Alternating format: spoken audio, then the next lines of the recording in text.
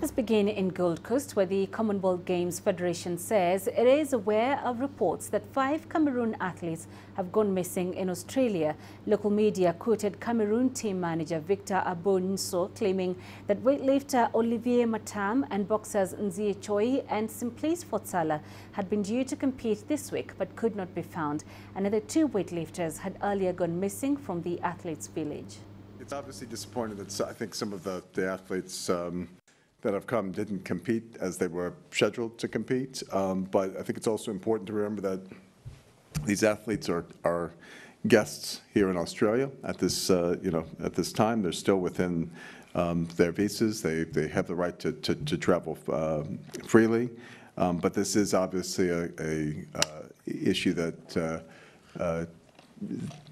Team Cameroon is monitoring very, very closely, and until it becomes, a real issue in terms of visas and so forth, we would obviously need to take that very seriously. Enjoy Australia while you're here.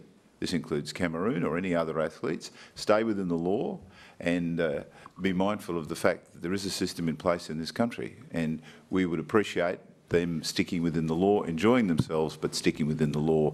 And if they are thinking of doing anything other, then I would encourage them not to do it.